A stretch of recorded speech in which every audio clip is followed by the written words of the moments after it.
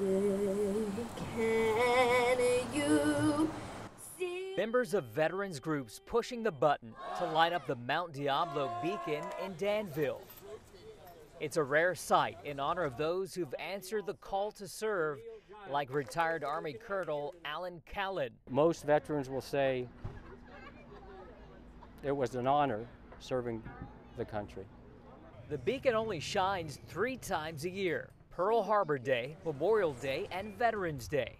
So future generations will remember their sacrifices. Veterans Day is about honoring the veterans. Need help? Dennis Stogner served 18 months in Vietnam, repairing helicopters like this Huey. They flew all day and all night, and doing maintenance on them was very limited.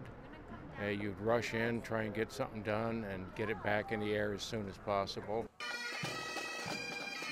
In San Jose, a Veterans Day parade, bringing together all ages to salute those who've served.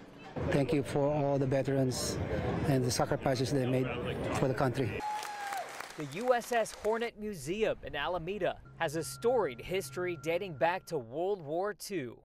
The strategic imperative rings true today as it did back in World War II. The aircraft carrier's crew would go on to recover the first men to walk on the moon, returning from the Apollo 11 mission. The astronauts' first footprints back on Earth are outlined on the ship today. Vice Admiral Daniel Dwyer, an Alameda native, aboard Saturday to honor his fellow service members. It's a day for us to remember the sacrifice and service of so many Americans that have served our United States military. The Hornet is celebrating its 80th anniversary of being commissioned and its 25th year as a museum, keeping history alive. Remember the veterans. Take a moment and thank them.